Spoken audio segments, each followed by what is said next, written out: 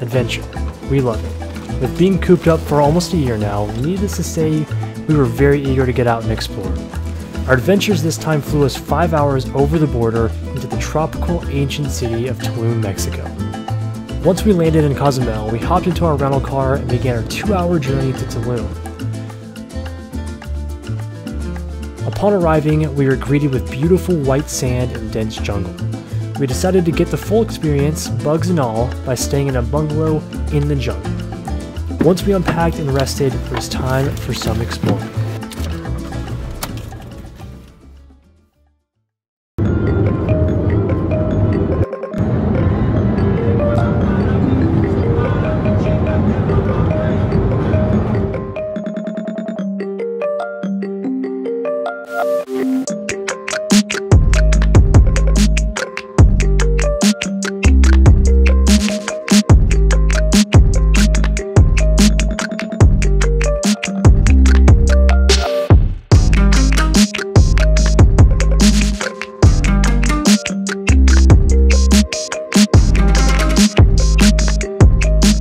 Getting to explore the ancient ruins of Chichen Itza was truly amazing.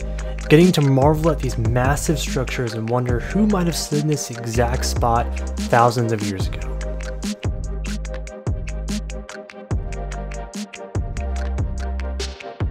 After exploring Chichen Itza for a couple of hours, we found a local cenote and got to swim in some of the most beautiful fresh water we've ever seen.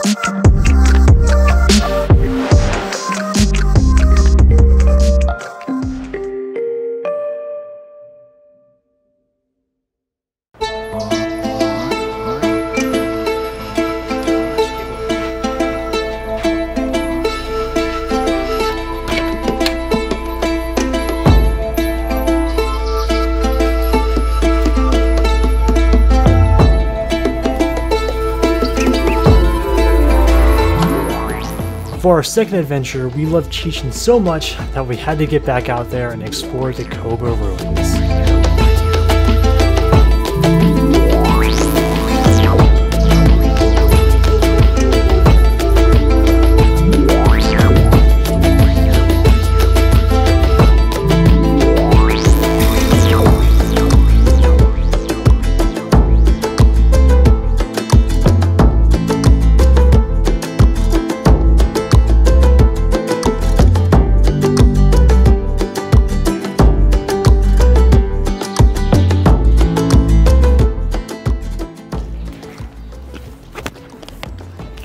Alright guys, we have made it prepared to have your minds blown. This is going to be so cool. So here's like the little map thing. And yeah, we're going to show you guys everything. These are a little more unpreserved, which really gives it that lost jungle city feel, which I personally love. You're allowed to explore these a little more in depth, and if you go early enough, there's actually no one there, and it's really nice to be able to explore these things with no one else around.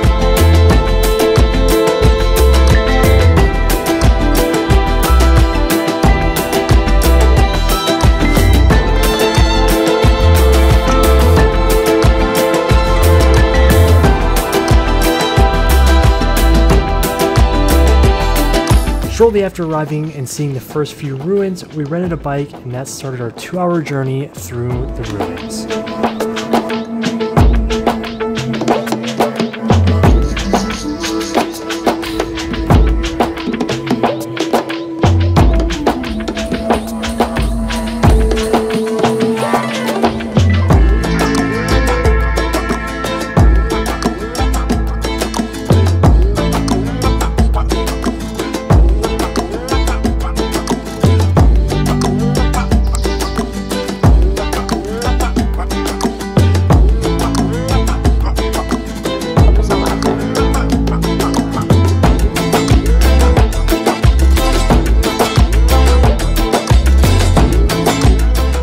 Cobb actually has the largest ruin in the Yucatan, which was absolutely insane to see.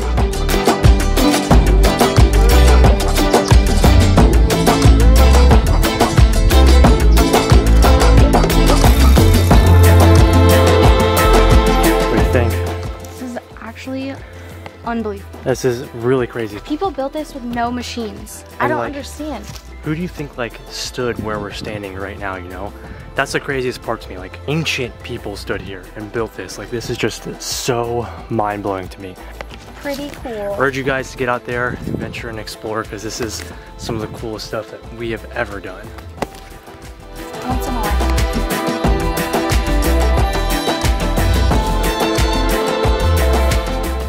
After finishing Koba, we couldn't contain ourselves. More cenotes. If you guys know what cenotes are, what is it? Like basically just like a massive watering hole. Natural water spring. It's insane. So it's deep underground. This one is a cave cenote.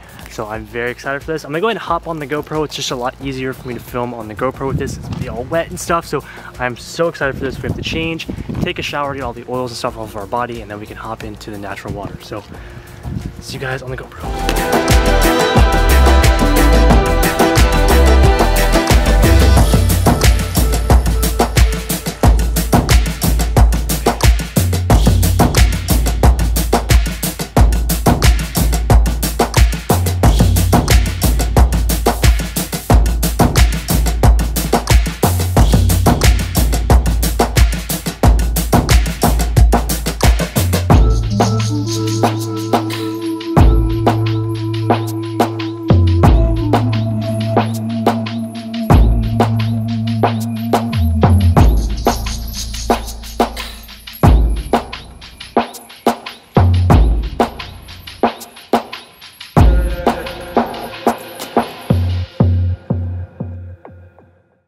Good. Walk around now, just walk off. You just gotta just walk off. Look up.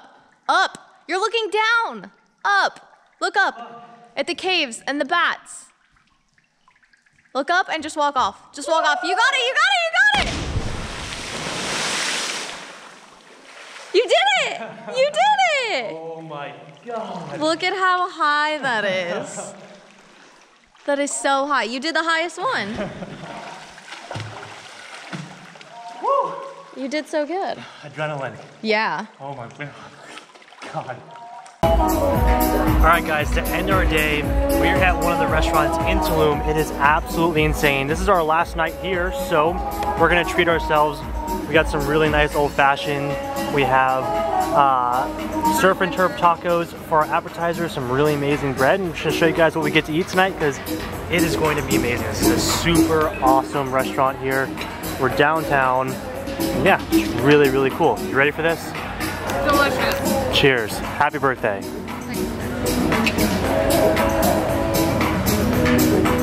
It's so good. It's honestly unbelievable. The atmosphere, the setting, the bread, unbelievable. Lobster tacos. This is actually insane. Volcanic salt on top of the steak. This is amazing. What did you get? Look at this lobster right now. Ready for this? Wow. Oh my God. Absolutely incredible, guys. And we got sweet potato mash right here. Dinner is gonna be great. Boom. Oh my God. It is phenomenal. Hey, hey. Yeah.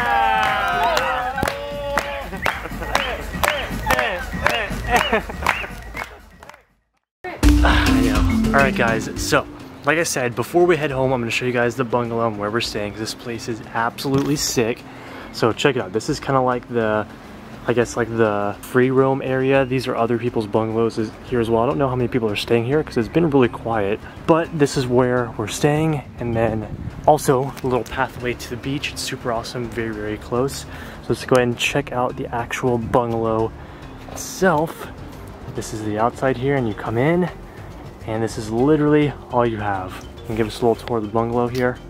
So, this is about it. This is your Tulum sanctuary. Yes. Yeah, so this is literally all you get in your room is a bed. A bed, you get a little fridge and some shelves, but it's pretty, I mean, look up. Like, that's pretty cool. Yeah, you're in the jungle, but thankfully it does have like a little AC unit. It has a couple of outlets to charge things. And then we go to the back. Let's check out the bathroom area. Here we go. Check this out. This is the bathroom and you are literally outside. You shower outside, you poop outside. This is just really freaking sick, guys. Also, when we got to Chichen Itza, I of course had to get something for the collection at the office, and I decided on an actual wood carved Mayan calendar. I thought this thing was way too cool not to get, am I right? Check it out. This is pretty cool, I'm not gonna lie. Hand carved. They're sitting there carving them. It's pretty crazy. It's pretty sick. So this is what we got, and all of our stuff is now packed. We are gonna grab some breakfast. Oh yeah, and the wildlife here is absolutely insane.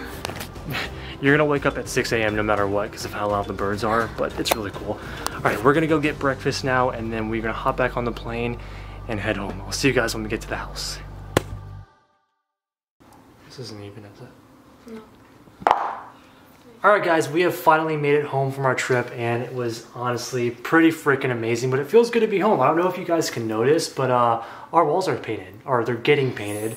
I don't want to show you guys yet. I'm going to wait until everything's actually painted because it looks incredible. We can actually like hang stuff on the wall now. Finally. So yeah, they were working on it while we were on our trip, and they almost have the entire downstairs done, and then they're going to move to the upstairs, which is going to be really cool. But like I said, I wanted to do kind of a travel Q&A for you guys, since a lot of you always have questions about where we go and like how we find the places that we find and stuff like that. I wanted to finish this video off with like just a complete Q&A. I thought that'd be pretty cool, right? I don't think we've ever done like a travel Q&A, but one of me and Tiana's favorite things to do is travel and go camping and stuff like that. Every time you guys have questions for us. So we're gonna go ahead and answer a bunch of those. We have so many. I knew this was gonna be something that you guys were really interested in. So let's just go ahead and get started. Tiana always picks out the questions, so she's gonna be the questioner. Here. There's a lot of good ones in there. I'm excited.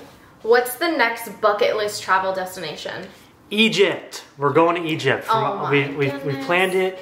Well, we haven't planned it, but like for my birthday. No, you have said you wanted to go. That's as far as we've gotten in the planning. No, but I don't know. One of my dream destinations has always been Egypt. I mean, I think I've always talked to you about like, Egyptian like mythology and the pyramids and the Sphinx and all of that stuff. Like, it's just his thing. I don't know. Dustin's like super into it. Yes, for my birthday next year, I really want to do an Egypt trip, but it's like 20 something hours away, and it's like a whole thing. It's gonna take us a long time to plan it, but it's gonna be sick, and I'm gonna film the whole thing. It's gonna be awesome. So if anyone has suggestions though, if you've been, if you know like the best, I don't know, places to stay, or if you live there, or if you live there, literally anything, please let us know, because we're starting from like ground zero on this one, and I don't know anyone that's gone, so I can't really ask anyone for like references. We're super down. How do you think those pyramids were built? The temples, I mean, aliens. I knew he was gonna say that. Honestly, we'll never know. There will be well, that's why it's one of the 7 wonders of the world, because it's you'll never crazy. know. We'll never know. I mean, how they were able to figure out how to get like the stones that high and do it so architecturally correct, like it's insane. We'll never know, but it's really and how they have it aligned with the sun, with the seasons, to know like when to plant and when to harvest. It's wild. So if you guys didn't know, but all the things that we did do while we were in Tulum, we did the Chichen Itza ruins, we did the Coba ruins, we did a ton of cenotes, we did a river tour, and it was all really, really cool. But one of the highlights for us was definitely Chichen Itza, which is one of the 7 wonders of the world, and it was so awesome. Yeah. Any hassles to get into Tulum? To get there, it was very, very easy. There wasn't any like COVID testing required. You did have to fill out this form 24 hours before your flight, but they never asked for it from us. So I still filled it out. You should always fill it out and have it just in case. They never asked for it for getting there. Now, getting back, you do have to have a negative COVID test no more than 3 days prior to your flight back to the US. And I was really nervous going there. I had actually like been messaging back and forth with the hotel about finding a COVID test. I just thought it would be hard, but we got there and there are COVID tents everywhere. Yeah, but make sure wherever you go that they obviously have it. Like the hotel can set it up for you. Yes, so it was super easy for us to find one. You could just walk up and do it. And that was really the only requirement to get back to the US was that you have a negative COVID Yeah, test. but I feel like there's so much more security in the airports getting to the US as well, though. There definitely is a lot. It's a lot bigger pain in the butt than it is to like get out, at least for Mexico. Yes. Ooh, if you had to choose one car to travel the world in, what would it be and why? The GTR, the 34. But hint, we may be planning something along the lines of that in the 34. Exciting. It's gonna be sick. Favorite part about traveling? It's getting to see all of the, or like getting to experience all of the new cultures and see people living in a different way. I mean, I think one of the coolest things about us traveling to like Thailand and to Mexico and all these different places is seeing how people live so much differently than us. And I think it's also getting to see like the less fortunate with people who have so little but are also so happy with what you have. And I think it teaches us at least a lot of life lessons and being thankful for what you have. Because I mean, we went to a town with less than 500 people that had electricity for only what, like 4 hours of the day, and they shut it off at a certain time. And it shows, because I mean, like we saw kids running around having fun with rocks on the ground, you know, and it's just, it makes us very humbled and shows us just to be thankful for what we have and getting to see all these different cultures and all these different people and in different areas of the world. It's just absolutely mind-blowing. So I think that's my favorite part, is going to like these different places and just seeing how people live and how it's different from us. I think it really just shows us and tells us to be thankful for what we have. Where did you leave Sparkle while you were away? A couple people have asked that. So we took him to my mom's house. Sparkle. He is not old enough to be like boarded yet, because he doesn't have all of his shots just yet. So yeah, we took him to my mom's house. My mom has a chocolate lab and they're like best friends and they just play the whole time and it's great. Sparko just loves everybody and every dog. Yes. It's insane, which is really good. 1 to 10, how amazing was Tulum? I think I would give it like a 7. Yeah? I would give it like a 7. It was seriously amazing, but the only thing about it was a giant tourist trap. Yeah, like downtown Tulum is a giant, so you have to like know to the places to go, the places to eat where it's not stupid expensive, like things Tiana like and I, when we do travel, we try and go to kind of like remote locations that is not very touristy, that has more of like locals and kind of the actual scenery of, you know, where we go. Like in Thailand, we stayed in a bunch of different places that were really, really deep in, and I think Tulum, we expected that, but come to find out it was more. I did not know, I didn't think there were going to be that many people. I didn't think it was going to be that like expensive once you got there, just like, you know, little knickknacks or food or anything like that. Yeah, but I'm sure there are places within Tulum that aren't like that, and like a lot of the cenotes were very more geared towards the tourist, you know. It wasn't as deep into the jungle as I thought. Right. I'm sure there are more like that, obviously. But I think overall it's an amazing place, and if you have the opportunity to go, you should definitely go. But on the scale of 1 to 10, I think about a 7. It's very, very adventurous, very, very fun, but also you're gonna spend a lot of money. Yeah. How do you save money for trips? I think this is a really good question, because we try to do one like big one a year, like Thailand or Japan or something like that. This, you know, past year, it's a little different with not all the countries being open. So we try to do one big trip a year, and I think one really good thing to like save money is, and we actually like did this for the wedding too, was I got a big jar and like every month put X amount of dollars into it. And I mean, take the physical money out of your bank account, because when it's in there, that means you're spending it and you're not saving it. So take the physical money out, say you want to save $100 every month, and put the $100 in the jar. So you don't have to worry about watching it, you know, on your bank account.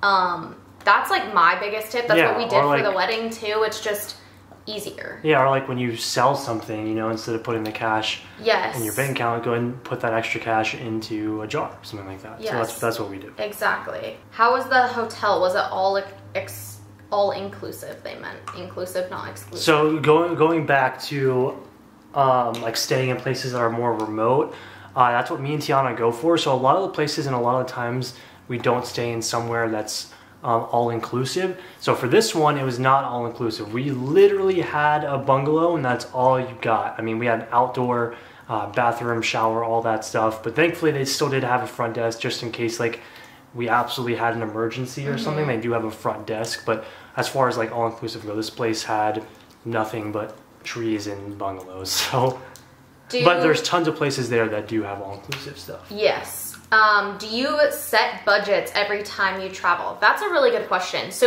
yes and no. I'm gonna answer this one because I plan everything, you guys. I see Dustin starting to talk and I'm like, yeah.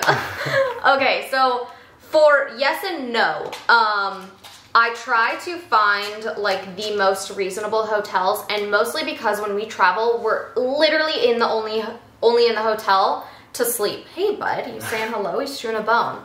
So we're really only in the hotel to sleep, so we don't stay in these like 5-star resorts. There's just no point. That's not what like we're there for. So I usually go cheap but safe on the hotels, a very reasonable price.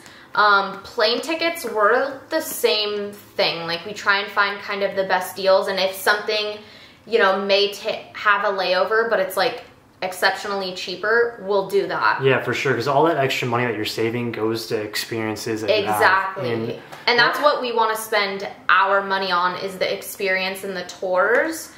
And same with like food, we usually eat pretty cheap and we'll do like one nice dinner. Yeah. One nice night, that's really it. Other than that, we even bring a lot of snacks, or like places where we can go somewhere and make sandwiches and bring those for lunch. Like we try to eat pretty cheap. Yeah, we're not the ones to like, I know we need to relax, but we never actually relax on the vacations. We're always doing something, which is a lot of fun as well. So we try and save as much money for the trip, for the experiences, like going on, if we want to do a tour, like renting a car. I think, I don't know if anybody asked this, but renting a car when you go somewhere is, I think, one of like the most important things, to be able to have these experiences and see these places. Especially in places where Uber and Lyft are not a thing. Yeah, and like, to see things that you wouldn't normally see. Yes. Without having a car. Because I mean, if you're stuck in the area of your hotel, you don't really get to see that much. But we rented a car and we were able to drive, you know, an hour or 2 hours away to go see these things. It was really cool. A couple of people are asking about how we work out on vacation, or do we worry about getting workouts in? And I think every trip is a little bit different.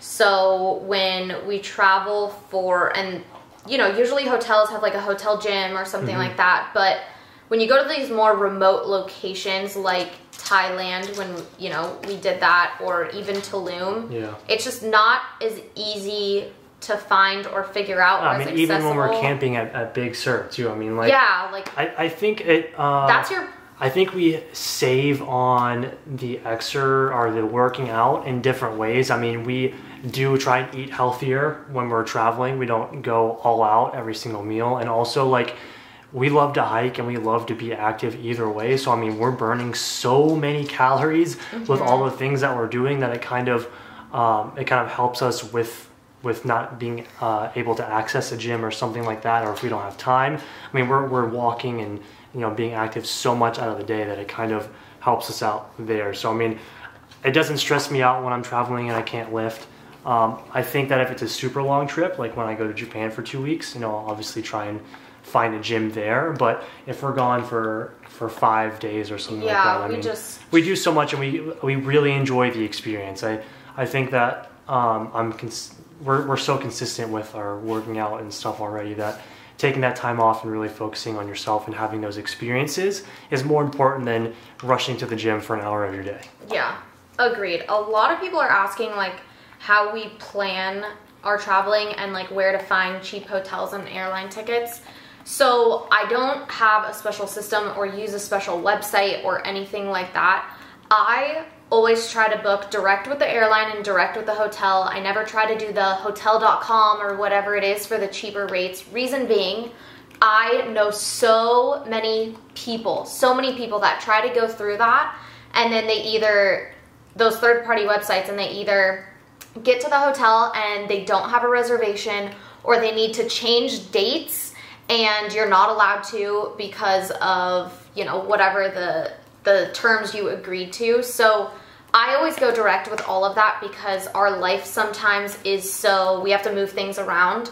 So I just always want to be able to go directly with the hotel and never have any problems. So honestly, that's my biggest piece of advice. And usually most of those third-party websites, it looks like it's cheaper, kind of like a Spirit Airlines. It looks like it's cheaper, but there's fees on top of all that. So many additives and fees. Yes, just like Spirit Airlines. It looks like it's cheaper, but really you don't get a purse and you don't get a carry-on bag, so then you have to pay for that, whereas you wouldn't have to with Delta or United, and then it's the same price. Yeah. So that's like one of my biggest like traveling tips is just book direct. It's a lot easier. Yeah, and also, I mean, I'm sure the questions are as well, like how do we find the experiences when we go to these places? And I think we honestly, we do a lot of research. Tiana does a lot of research beforehand, but that only gets us so far. I think a lot of the experiences that we get come from when we're actually there and we talk to people. The biggest thing is talking to people, maybe it's, whether it's at the front desk or we find somebody that's local there and asking them like, hey, like what are the things to do while we're here?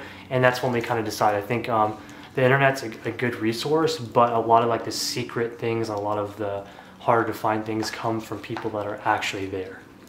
Yes, agreed. Ooh, this is such a good question. Would you rather explore space or the deepest part of the ocean? Oh my God. That's a hard one because you like both. That's hard, huh? Okay, my dream, I've told Tiana this many times. My dream as a kid, and this is so funny because I have so many books in my room, my childhood room of like space and water, but my dream was become a marine biologist.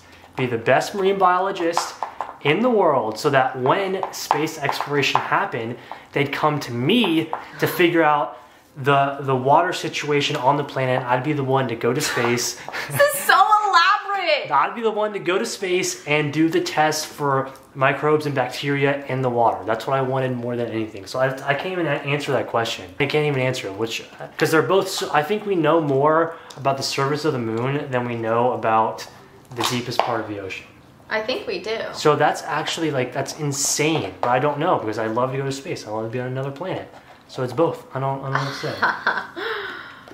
Okay, a couple of people are asking like things that you find necessary to carry on your trips, and I think that's a really good question. That's a very good question. So I always bring Advil, Dramamine, you never know, Tums, you guys. When you go to different countries, you're just not used to, even if it's not bad food, you're just not used to whether it's the spice that they're using or where they're getting the food from. It's not even that. It's different. When they raise their animals, like their chickens and their cows, they give them different food and they give them different, whether it's like steroids to help them grow, whatever, it's different than in the US. So no matter what, even if you're eating healthy chicken, and that's like, it's just raised differently. Right. So I always bring like those 3 medicine things. And I always I don't know, I always have this little satchel thing with like a pen, chapstick. Pens for sure. You never realize when you're traveling and have to fill out all these different custom forms that you need pens. And then hand sanitizer. Journal, write things down.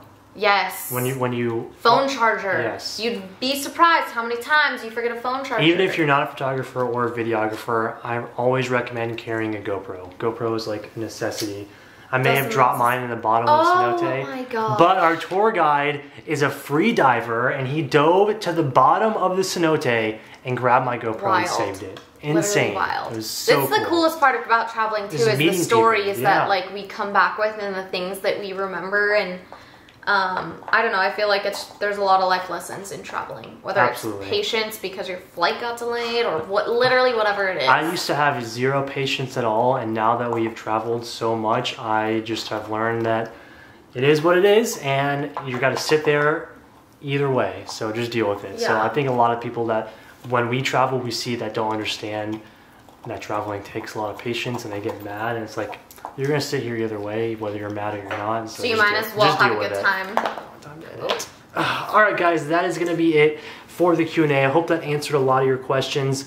We have a couple of questions about an overland build. Very excited, very excited. But get ready for a full week of Evo videos. A lot of the parts are already rolling in and we're gonna get started with that and finishing up a lot of stuff. The Z winner has been picked and we're gonna be announcing that very soon. So stay tuned and stay tuned to your email inboxes in your phone because we will be contacting you pretty soon. Thank you guys so much for watching. If you guys have any more questions or want to have any suggestions on where we should go, leave them in the comments for me. If you haven't already, please hit that like button and subscribe to the channel. We will see you guys in the next one. Peace out.